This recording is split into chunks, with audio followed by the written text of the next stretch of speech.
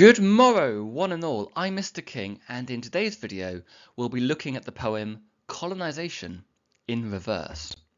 Now, this poem by Louise Bennett is a dramatic monologue which responds to the mass migration of people from Jamaica to England after the Second World War. Now, I want to begin with a confession. When I first read this poem, I underestimated the depth and power of this poem. This is actually the second time I've made this video because I discovered so much when I made the first recording that I just had to start again so I could share all the things that I noticed. Now, this poem is challenging, not only because it is written in Jamaican patois, which might be unfamiliar, more on that in a moment, but because it interweaves a lot of challenging themes. I actually think that this poem, like There's a Certain Slant of Light, resists a single straightforward interpretation. I actually think there are at least 4 different ways you could interpret this poem. Now, I don't claim that these are the only ways. There are almost certainly more, but I'd like to present these 4 interpretations to you so that you can decide which you think is the most important. But I'm getting ahead of myself just a little bit. Let's talk about the plan for this video. We'll begin by talking about some key context that's helpful to understand when approaching this poem. We'll talk about colonization, Jamaica's history of colonization, and what Jamaican patois is. Next, we've got a reading of the poem from my colleague Miss Wallace, and we'll also check that we understand what's going on in the poem. Afterwards, I'll present to you the 4 possible interpretations of the poem, and we'll end by going through the poem one final time and pick out some language and structural techniques that you might want to comment upon if you're writing about this in an exam. As always, if you want to skip ahead to the parts you think you'll find most useful, please do that, and I'll try and put timestamps in the description below. So let's start with some key context and begin with that first word in the title, colonization. What is that? Colonization is the process of colonizing or taking control of another people group or land. So, for example, when the British Empire started taking control of other countries in the 1500s onwards, that was an example of colonization. So in the British Empire, Britain imposed its will onto other countries, including Jamaica. It made laws, took away people's freedoms, rights, lands, resources, and in extreme cases used violence and even took away people's lives to enforce its will. Now, I cannot understate enough how horrific colonization was for huge numbers of people throughout history. And today's poem was written in response to the end of colonization in Jamaica. So as I've mentioned, Britain colonized Jamaica from 1655, and generally that is regarded as a really oppressive historical act. Now, I could make a whole video on this, but just to give the quickest of overviews, Jamaica was part of the British Empire. It had its rights and freedoms and resources taken away. Jamaica was treated really awfully, and perhaps one very prominent and particularly awful example of this is during the transatlantic slave trade, Jamaica was treated as a slave colony. Nearly 1 million people were forcibly captured from Western Africa, taken to Jamaica in absolutely abhorrent conditions, and were forced to work as slaves to produce resources to make the British Empire richer. But after 250 years of rebellion and resistance, freedom from slavery was won in 1838. And over the next 100 years or so, Jamaica was moving towards independence, which it achieved in 1962. Now, really importantly, after the end of the Second World War, many Jamaicans were encouraged to migrate back to England. In fact, nearly 15,000 people did, to help rebuild the country after the devastation of the Second World War. And an example of this is the Windrush generation. These are the first group of migrants who came from the Caribbean to England, having been invited to do so, to settle, to live, and to work. Now, today's poet, Louise Bennett, calls that mass migration of people from Jamaica back to England colonization in reverse. But is it? because when the British Empire colonised Jamaica, people from Britain travelled to Jamaica uninvited, and they imposed their laws, their rules on Jamaica. They violated Jamaican people's freedoms and rights, and it was generally regarded as an incredibly oppressive and brutal process. But when people from Jamaica started travelling to Britain after the Second World War, they were invited to do so, and people came and settled peacefully, and they worked and they contributed, and they made a difference.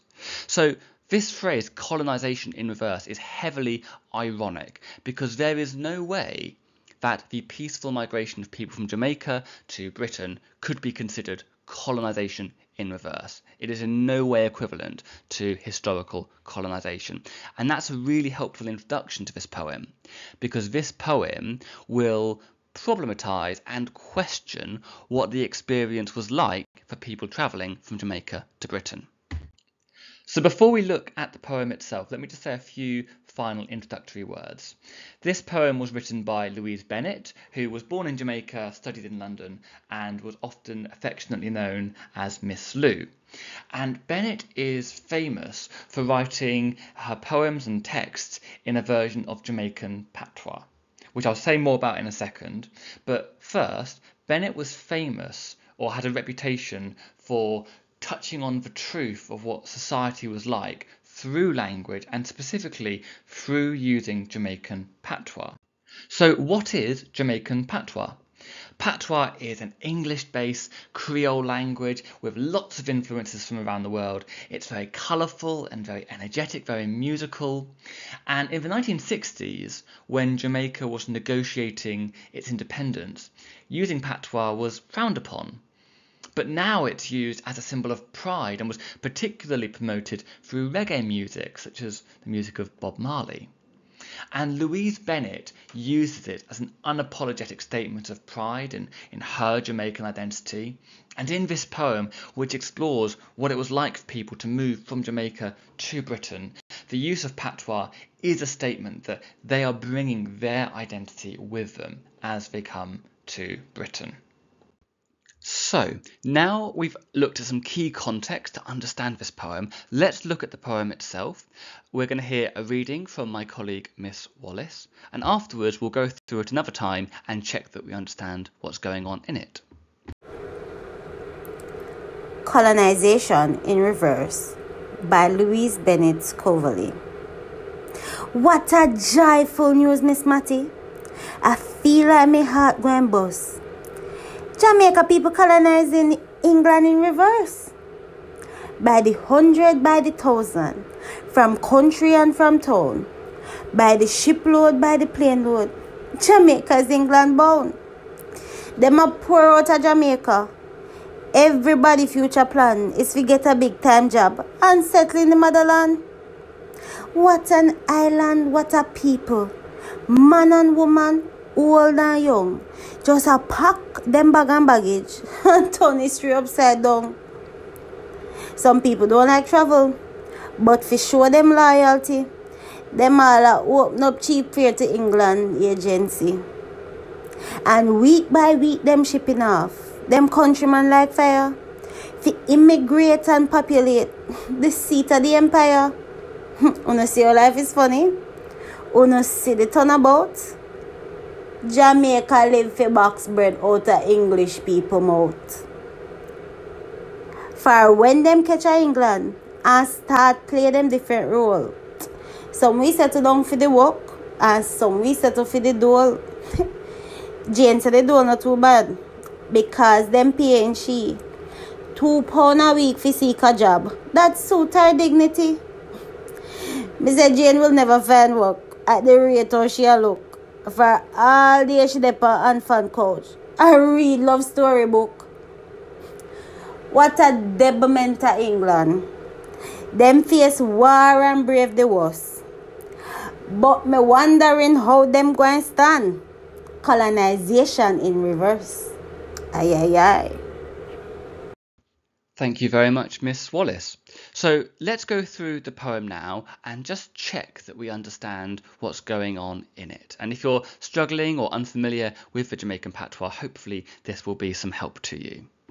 So we begin this poem with the narrator talking to their friend Miss Matty, and they begin by saying, "What a joyful news, Miss Matty. I feel like my heart gwyn burst," or "I feel like my heart is going to burst." So the narrator begins by saying there's joyful news and their heart is going to burst. Is that with happiness, with joy? Why is that? Is that because of the end of colonization? Is it because of these new opportunities? Or is it said a bit ironically? Is her heart actually going to burst? Is she possibly a bit scathing, a bit sceptical of everything that is to come?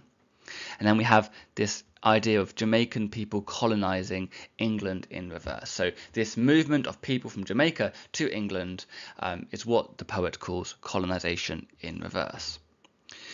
In the next stanza, by the hundred, by the thousand, from country and from town, by the shipload, by the plane load, Jamaica is England bound. So in this stanza, people are coming to England by the hundreds, by the thousands, from the country, from towns, by ships, by plane. So there's a lot of enthusiasm for coming to England.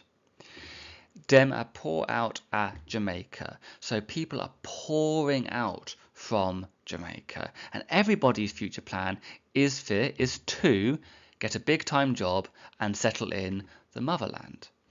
So the motherland, this is a really interesting phrase which I want to talk about more later, but the motherland is what England was referred to in the British Empire. But there is a question of whether England was a mother to Jamaica, given how horribly England treated Jamaica during the period of historical colonization. More on that later. What a island, what a people, man and woman, old and young, just pack them bag and baggage and turn history upside down. So people are so excited, they're packing their bags, they're packing their baggage, and they're turning history upside down because people from Jamaica are moving to England.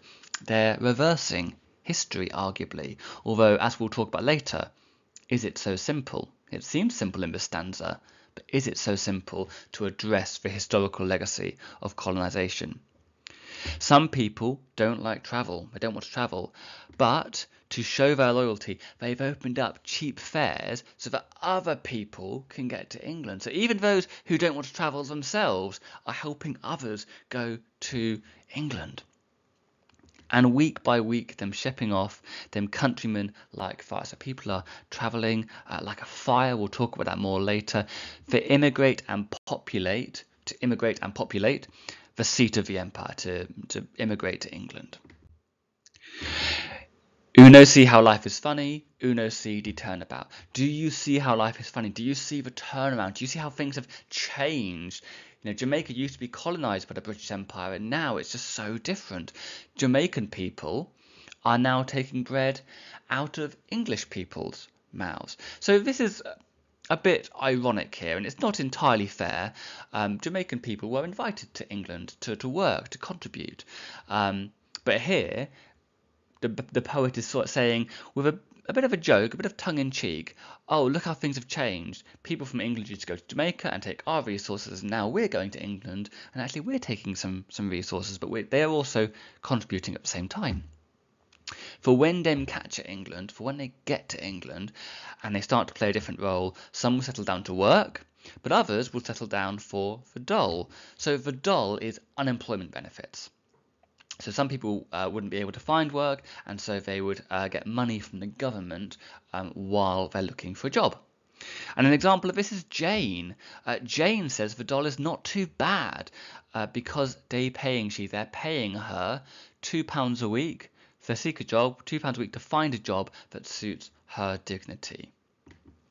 Me say Jane will never find work at the rate how she da look. So the narrator doesn't think that Jane's going to find work given how she's looking, because all day she's on Aunt Fan's couch reading love stories.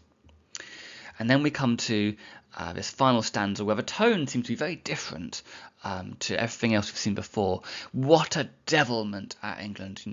I've kind of paraphrased that as goodness me England. We can talk about the tone of that exclamative later. They faced war and braved worse. So England has faced war and braved worse, but I'm wondering how they're going to cope with this colonization in reverse, ending in a very ominous tone. How will England cope with this mass migration of people from Jamaica to England? So now we've looked at key context and we've read through the poem and checked our understanding, I now want to present to you 4 possible ways we can interpret this poem. And for each interpretation, I've picked out a couple of quotes just to illustrate what I mean. So, the first possible interpretation of this poem is that it is a celebration of the end of colonization, and the poet celebrates this by talking really excitedly about how history has changed. And that's what the poem refers to in its very title, Colonization in Reverse. There seems to be a reversal of fortune. Jamaica used to be colonized by the British Empire, but now people are peacefully and freely going back to England to live, to settle, to work there. And she calls this a turnabout. She says it's funny, and she says that it's turning history upside down. And this is done in a really positive, cheerful tone. It's celebrating the end of colonization. There's a slight mocking tone here when she talks about colonization in reverse, because what people from Jamaica are doing by freely travelling to England is in no way the same as when Britain took control of Jamaica in the British Empire. But she has fun with this idea. She says, oh, well, Jamaica live for box bread out of English people's mouths. So people from Jamaica are taking bread from English people's mouths. And she gives the example of Jane, who's on the dole, who's getting £2 a month from the government. It's almost like she's saying, look how things have changed. England used to oppress Jamaica, but now, well, Jane's taking £2 from the government, and some people from Jamaica are taking some resources from England, almost as if those are the two same things, they're equivalent, which of course they're not. And so this sort of joking comparison makes the current migration seem like actually quite a positive thing, and it makes historical colonization seem pretty awful.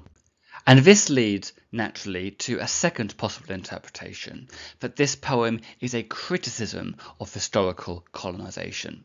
So whereas the previous interpretation was a celebration of the end of colonization and perhaps some optimism looking forward to the future, this interpretation focuses on how awful the British Empire was when it took control of Jamaica. Now, you can find this through some subtle, barbed comments about the British Empire. For example, what a devilment at England. So the tone of this exclamative is arguably quite frustrated, quite cross, and this could be directed at the British Empire for colonising Jamaica. We also have phrases like the motherland or the seat of the empire used very ironically in a way which is quite scathing and critical of the British Empire. For example, the motherland is what Britain was referred to during the British Empire, but actually Britain did not act like a caring maternal figure to Jamaica. It treated Jamaica awfully. And Bennett seems to use the phrase seat of the empire with an ironic sense of glee almost. There's an irony there in that people from Jamaica are being asked to go and help rebuild what was the seat of an empire, which isn't anymore. So these barbed comments could be used to interpret the poem as a criticism of historical colonization. Moving on, a third possible interpretation of this poem is that it's full of optimism for the future. So as people from Jamaica are migrating to England, Bennett conveys a sense of hope and optimism for the future that they might find. The poem says, what a island, what a people. There seems to be some joy, some excitement in the description of people moving from Jamaica to England. And she begins the poem by saying what joyful news this opportunity is. And I also want to talk about the use of patois. I think you can talk about the use of patois in all of the interpretations, but I think it fits particularly nicely here because, as we talked about earlier, patois is a colourful, energetic, often joyful language, and the use of patois here conveys Bennett's joy, possible joy for optimism about what is in the future. Whereas the previous interpretation focused on optimism, there also seems to be a cautious fear for the future, specifically a fear that England might not be welcoming to the arrival of migrants from Jamaica. And I think we see this best in the sharp change of tone in the final stanza, me wondering how they're going to stand colonising in reverse. You know, this ominous, worried phrase conveys a fear that the Jamaican migrants might be exposed to discrimination and ill treatment, and sadly we know that that did happen. We also see this in the dual connotations of the verb settle in settle down for work that we see in the poem. Does this imply that people are merely starting to work, they're settling down to work, or does it imply they're having to accept low quality work or settle for jobs because other opportunities were denied to them? And while the narrator seems to think that Jane isn't able to find work because she's too busy reading romantic stories on Aunt Fan's couch, actually, could it be because there was a lack of opportunities for her? So this poem cautiously warns about racial discrimination that may be faced by Jamaican migrants. And while this poem was written long before the Windrush scandal of 2018, in which it was discovered that migrants from the Caribbean were wrongly detained, denied their legal rights, threatened with deportation, and in at least 83 cases were wrongly deported from the UK, it does seem to unknowingly foreshadow these quite ominous events. So we've seen 4 possible interpretations of this poem: that it is a celebration of the end of colonisation, or possibly a criticism of colonisation in the first place. Is this poem filled with optimism for the future, or is it filled with cautious fear for the future? Now, I'm not saying that only one of these is true and the other 3 are false. You might argue that some are more prominent than others.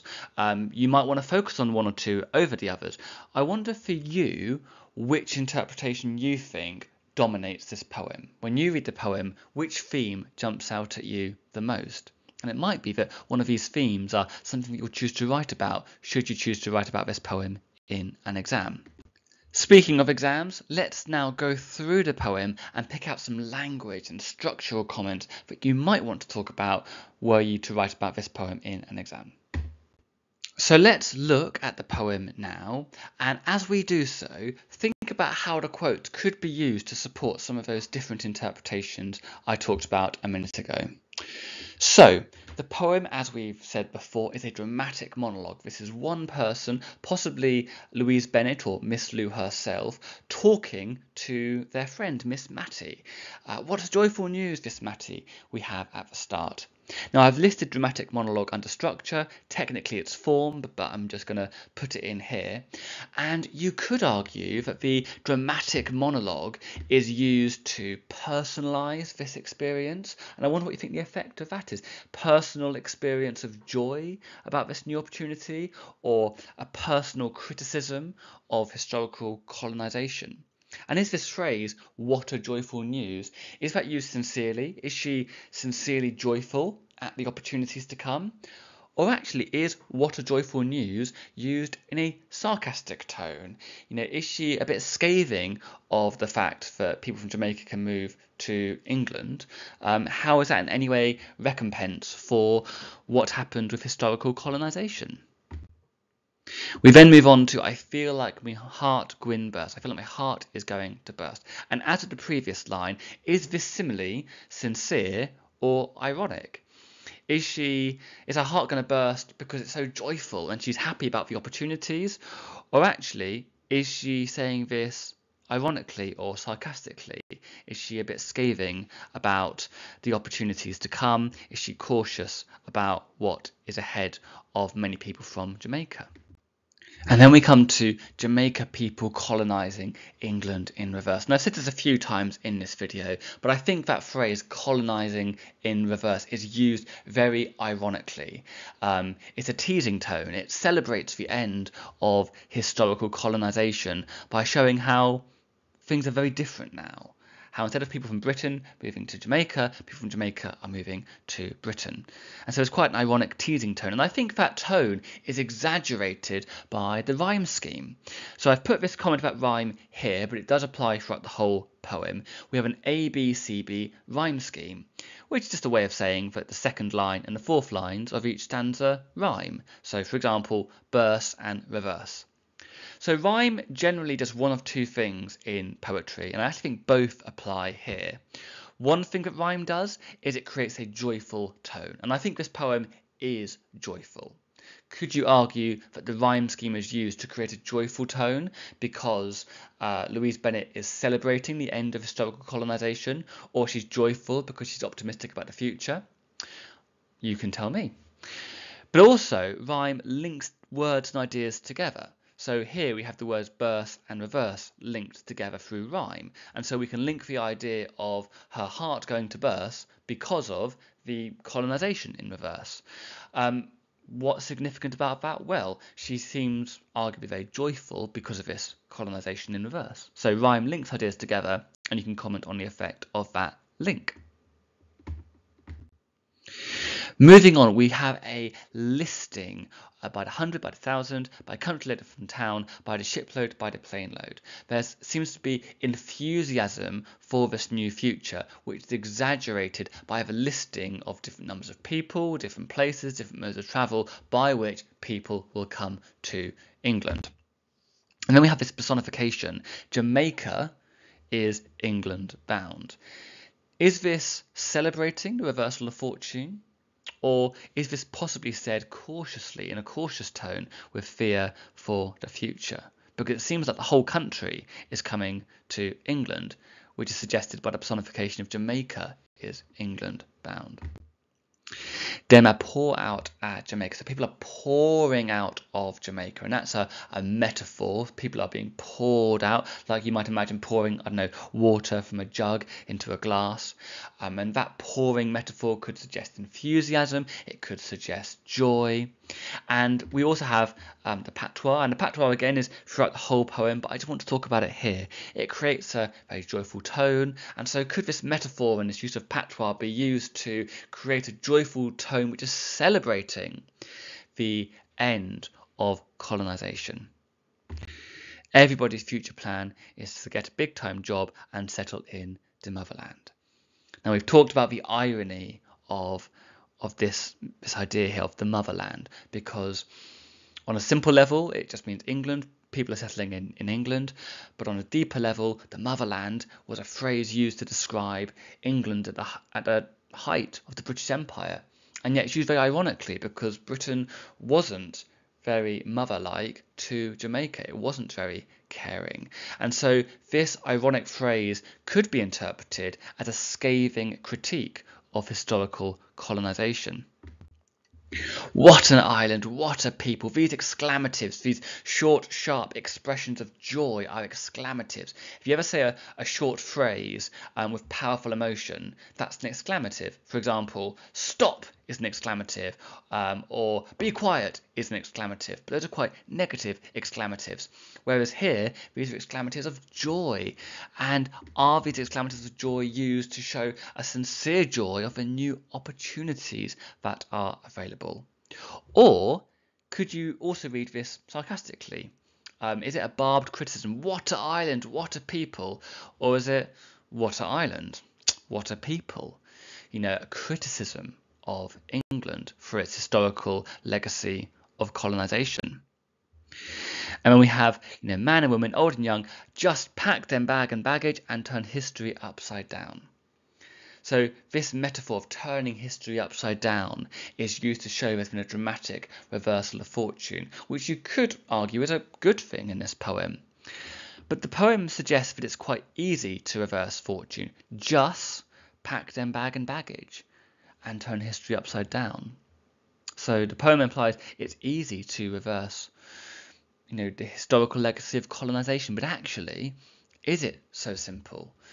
And there are conversations happening, to this day about what England owes other countries that were in the British Empire in the form of reparations to make things right for the things that it got wrong through colonization. Moving on, we just have this contrast here. Some people don't like travel, but to show their loyalty, they will open up cheap fare to England agencies. So even people who don't like to travel will help others get to England. Is this a good thing or not? And then we have people shipping off like fire. And that's a really interesting simile. Is it a simile of excitement? Fires are, they bring light, they can be joyful, they can bring cheer, but also fire can be a symbol of danger. So is this simile celebrating the exciting opportunities, or is it ominously foreshadowing some of the negative consequences, possibly the racial discrimination that some Jamaican migrants will experience through this new migration of people from Jamaica to England? And then we have people coming to the seat of the empire. And as I said earlier, this is very ironic. It's ironic how England used to colonize places around the world, including Jamaica, and now England is having to ask the same people that were colonized for help. People are going back to the seat of the empire to help rebuild England, to rebuild Britain. So this is used quite ironically and arguably is quite critical of the historical legacy of colonization. And now we come to Uno see how life is funny, Uno see the turnabout. So here we're reminded of one of the key themes of this poem, that according to the poet there's been a radical reversal of fortune and Jamaica is apparently colonizing England in reverse. So this could be a celebration of how things have changed. Yet this cheerful tone conceals a hard truth. It's not as simple as turning around or turning about. So that could also be seen as a criticism of historical colonization because its consequences are deep and far-reaching. And is this what's described here a turnabout? The personification of Jamaica taking bread kind of seems joyful, actually. It shows new opportunities. But as we've said a few times, this isn't the same as historical colonization. Jamaicans were invited to England. They aren't stealing bread and resources in the same way the British Empire stole resources from Jamaica historically. So there's an irony in this personification. For when them catch England and start to play them different role, some will settle down to work and some will settle for dole. So there's a suggestion here that some people may struggle to find work. This could be a criticism of how not welcoming England sometimes was to migrants. There's this dual connotations of settling. Is it to settle as in to immigrate, or is it settle as in to make peace with something that isn't good enough? Is this a criticism of how England didn't give good enough opportunities to migrants, so they had to settle for work opportunities because there weren't better opportunities available? And then we have this anecdote about Jane, and she is searching for a job that will suit her dignity. She's looking for a recognition of her identity and her pride, and there's a sort of celebration here of Jane looking for new opportunities. Let's have a look at this anecdote a bit closer. So here we have Jane, who is on the dole, who is taking unemployment benefits. She's taking £2 a week while she looks for a job, but the narrator doesn't think that she's looking very hard because she's spending most of her time on Aunt Fan's couch reading love story books. Now, I think this anecdote has been included by Bennett to very much poke fun and to continue some of the themes of her poem. So, one of the themes of this poem is that it celebrates how history has changed. It's an exciting change. Instead of oppressive colonization, we now have people coming from Jamaica to England to live and to work, and Bennett calls this process colonization in reverse in a joking tone. Because there is no way that the oppressive and brutal colonization of Jamaica by the British Empire is in any way the same as Jamaicans peacefully coming to England to work. And in this anecdote, Bennett continues this theme and has some fun of it. It's almost like you're saying, hey England, You know how you exploited Jamaica for years and years? Well, look how everything's changed. Jamaica's colonising in reverse because Jane is taking £2 a week from the government. The exploiters have become the exploited. Now, there's no way that Jane taking £2 a week is the reverse of colonisation. But by including this mocking anecdote, Bennett is showing just how drastically history has changed, and in many ways it's a celebration of the end of oppressive colonisation and a celebration of the opportunities now available to Jamaican migrants. And as a side note, it's additionally ironic that Bennett uses this example to mock the historical legacy of colonisation, because while Jane might have been on the dole and not looking very hard for work, the vast majority of Jamaican migrants were very quick to start working and paying taxes and didn't rely on unemployment benefits. For instance, just to give you one example, of the 233 men who arrived on the Windrush, the Empire Windrush, on the 22nd of June in 1948, well over half of them, 148, had already got jobs less than 10 days later, with 11 more waiting to start placements. And we know just how big a contribution many people from all around the world have made to the NHS and to various industries around the UK. And then at the end of this anecdote, we come to what a devilment at England. So if I was going to write about this in an exam, I'd want to talk about the tone of this exclamative. Is this said in a sort of joking, mocking tone? In the same way that we've seen throughout the whole poem. We know that this poem has been poking fun at the end of colonisation and celebrating how things have changed by almost suggesting, look how England's being colonised in reverse. This is said in a joking, jestful way. And is this exclamative said in the same way? Or, actually, is it said in a more sinister and frustrated tone? What a devilment. And you could talk about the significance of that word devilment and the connotations of devil. Actually, is this exclamative more cross and more frustrated? Is it a hint that there are problems to come? And we know that there were problems. There were problems with explicit racism that many migrants faced when they arrived in the UK. And is this little phrase a sentence of frustration at the fact that when people arrived in the UK, they were met with racism and discrimination, which is alluded to in the next lines. They faced war and braved worse, but I'm wondering how they're going to stand colonising in reverse. You know, there's a very dramatic contrast and change of tone here, because we've got this recognition that England's gone through a lot. I mean, shortly after this poem was written, or shortly before, I beg your pardon, shortly before this poem was written, England went through the Second World War. It's gone through some difficult things. But how are they going to stand people from Jamaica coming to England? Which is an interesting question, because you could ask, how on earth could those two things be seen as equivalents? The Second World War was absolutely awful. People coming from Jamaica is, you know, it's wonderful. They're coming to help and to create new lives for themselves. And yet the fact that Bennett equates those two and wondering if Britain will not be able to cope with this new migration is an acknowledgement that there is racism in the UK that's going to make this process problematic. And it makes readers wonder how people will be able to adjust given some of the discrimination that existed and in many ways continues to exist in the UK today.